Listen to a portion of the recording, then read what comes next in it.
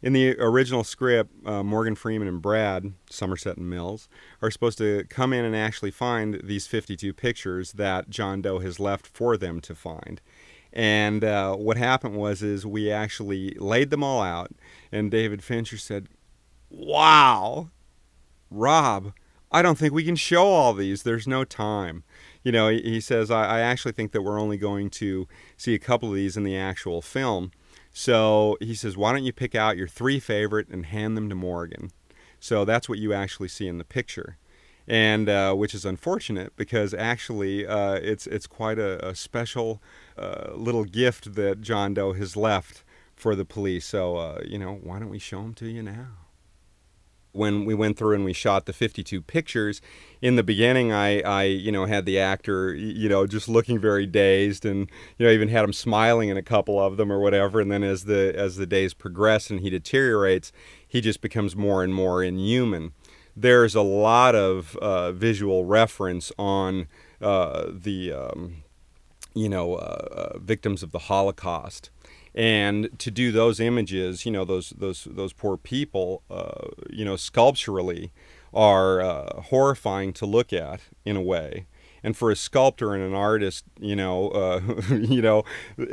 are beautiful, also to look at. So freezing into the night, we'd have him in a mock-up of the Victor set, a small corner in my studio.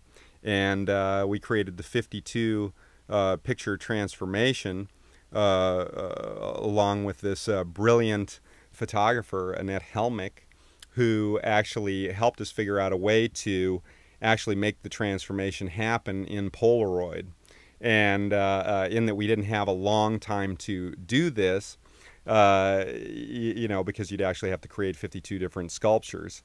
We only had time to really create, like a series of prosthetics that could actually be used in different combinations to create that transformation, along with some trick photography that Annette brought to the table.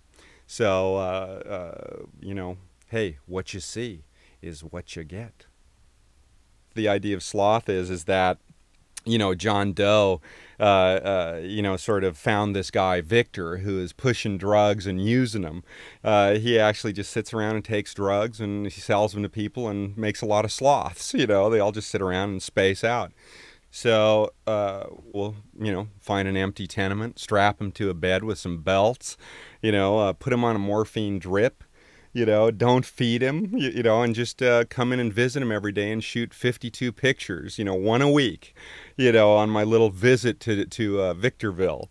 And in that, my theory too is that, Victor is probably just very happy to be tied down to the bed in the beginning. He thinks like, oh yeah, I'm just going to, go up to this room with this guy. I'm going to sell him some drugs and we'll just take some, And, he ends up so high that John Doe just lays him down on the bed and buckles him in and puts the morphine drip on. Victor's probably just giggling and, going like, hey man, what's going on, and really isn't, very mentally present about the time that's passing by. And he's happy to be in the bed,